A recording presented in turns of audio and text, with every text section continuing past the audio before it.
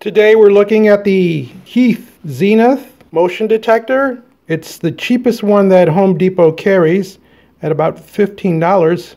It has a 150-degree motion sensor. It automatically operates at night, and it has die-cast metal construction. And it's UL approved. Opening the box reveals a manual. And it's multi-language, which is nice. We have a gasket, a mounting bracket, screws, and 2 wire nuts, and a plug to seal probably an exposed screw, probably this one, so that water doesn't leak into the unit, since it is meant to be outdoors. One really nice feature of this installation kit is this piece of plastic here. This is just a plastic hanger, and you're going to use this to hang this fixture off the socket while you're making all your connections. Just a really nice touch. Upon unpacking, the first thing you'll notice is that yes, there is die-cast metal here, base, not the sensor, that's all plastic. Plastic through there, plastic in here, and in here. That looks like, this piece right here looks like it's metal, the plastic down here. So it's not, the whole thing is not die-cast metal. It's $15, so I think they're going to give you about as much as they can get away with and still make it at a reasonable price. The inside socket looks of decent quality. You know, I'm surprised that there's no gasket for the bulbs. I've seen other makes where a gasket's included so that no water seeps in. In theory, you're going to be pointing these down, but you know, in a rainstorm, strong winds could force water up into the socket, which you wouldn't want. For those of you anti-LED, the max you can go is 150 watts per socket. One nice thing I'm noticing is no tools are required to adjust the light socket.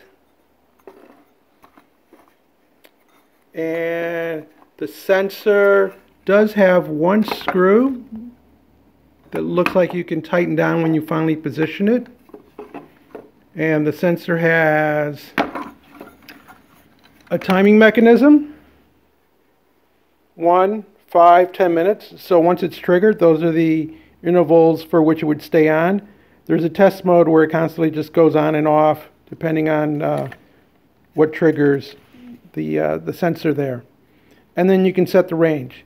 Normally these are just left at max, but you may find a reason for your particular application where you want less of a range. This down here is an LED, and it'll glow if it detects motion, regardless of whether it needs to trigger on the lights. So let's say during the day, you'll see this come on if you walk in front of it, and of course the lights won't turn on. But at night, this would trigger, plus you'd see the lights come on. If hanging this from a wall, you want to make sure that you look at the arrow for this end up. And that's with the 2 sockets on top. That's the way it's recommended for install. The sensor has a side that also needs to be facing up, regardless of whether it's under an eave or up against a wall. So you have to just make note of that writing. And of course, it's suitable for what location as long as you use that gasket. And if you feel more comfortable, you can probably add little silicone caulking to that gasket to super seal it. But this hangs under an eave, so it should be well protected, and I don't see going to that extra step. One of the first things you want to do before climbing up and trying to install this is to at least set up the angles and where you want the lights facing and the sensor before you climb up, because it's much easier to do it now. And what I'm doing is I'm using the edge of this table to simulate my garage. The garage doors are here.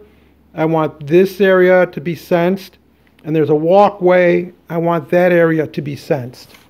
So if I mount my sensor with 150 degrees, it should pick up in front of the garage door and the sidewalk leading up to the front door. I'll have a light aimed towards the driveway, and then the other light lighting the walkway. And because no tools are required, you can also just quickly make some adjustments when you're finally up there. The challenge today is to take this brand new sensor security light and put it up here, replace the old just plain PAR lights that are up there, so that when somebody drives up or walks up the driveway, the lights come on, because right now it has to manually be done. In order to prep for this, I took all the parts that came in the box with this and put them in a container so that they're easy to find, don't get lost. Tools, a screwdriver, wire cutter, diagonal cutter, voltage tester, make sure there's no power up there, some electrical tape, pair of gloves. What else? Oh, a ladder.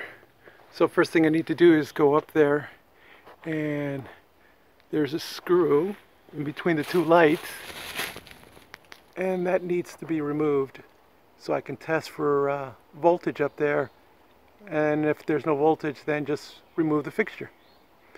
Of course, I have to remove those lights first, get those out of the way. As you can see, the fixture is dropped from the ceiling. Now I'm going to use my tester to see if we have any power.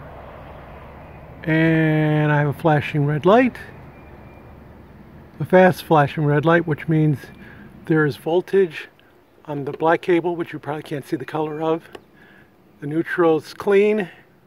So even though the thing is, this is a there are two switches that can operate this fixture, so that's why there's a lead that's hot even though the switches are off, because the voltage has to travel through to the other switch, so that regardless of which one you flip, you can turn the power on.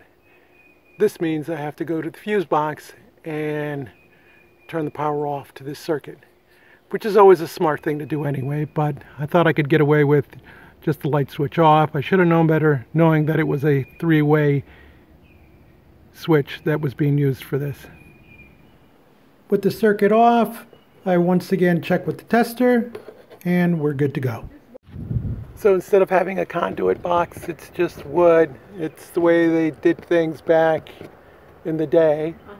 So what I'm doing is I just repurposed the original screws, the wood screws, ran the new bracket across, using my little hanger here so I can hang the actual fixture here, so I can wire up the black to black, white to white, and there's a ground wire coming off, so I'll secure that also. And hopefully that'll work. Since there's no clearance here, everything needs to be fed back through that hole. Okay, at this point we have black to black with a wire nut on it.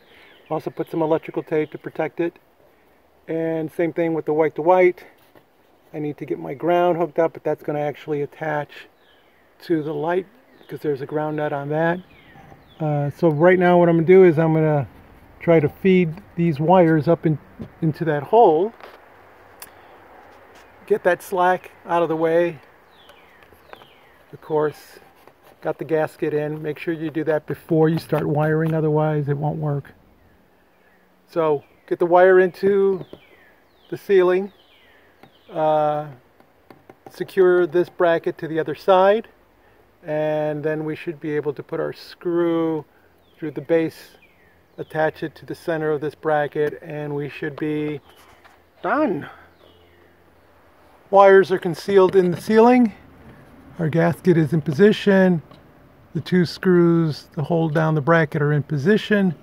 So all I have to do now is use the long center screw, and that's going to go up the middle here of this base and go through the bracket, and that'll hold the whole thing in place, and the gasket will make it waterproof. Make sure you orientate this in the way that you want it before you screw that down. Our plate is mounted with a single screw. I still need to put the plug. There's a little white plug that comes with the kit. Need to install that so no moisture can get up in there or bugs. And have a light going towards the driveway and the other one going towards the walkway. With the sensor in the test mode, we're going to flip the circuit breaker and see if this puppy lights up.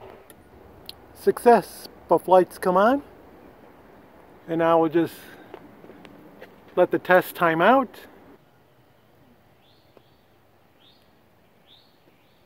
So light has gone out. If I move back, it triggers. Great. So this is how you do it. And then once you're done with test mode, just set it to 1, 5, or 10 minutes, whichever you want.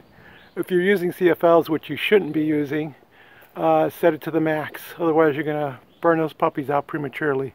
You're better off with LEDs, incandescents, or halogens. But LEDs will be the cheapest to operate.